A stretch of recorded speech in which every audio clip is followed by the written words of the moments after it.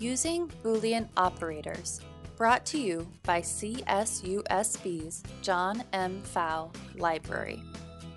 In this video, we'll demonstrate how to use the Boolean operators and, or, and not.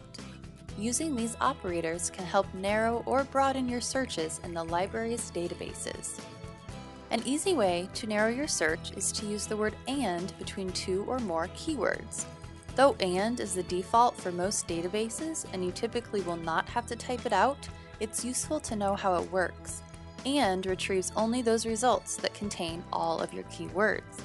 For example, a search for cat and dog will retrieve only those results that contain both keywords, not simply one or the other. However, if you want to expand your search, use the Boolean operator OR, cat or dog.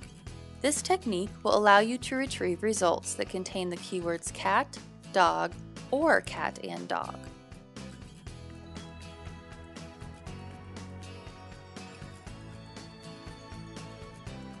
For a more sophisticated search, combine the Boolean operators and OR. For example, let's say we want results about cats or dogs or birds, but we also want these results to address animal welfare. First, we would place parentheses around cats or dogs or birds as if it were a mathematical equation. We would then add animal welfare using the Boolean operator AND. Finally, you can use the Boolean operator NOT to exclude keywords from your search results. For example, if I want to retrieve information about animals but not dogs, I would search like this: animals, not dogs.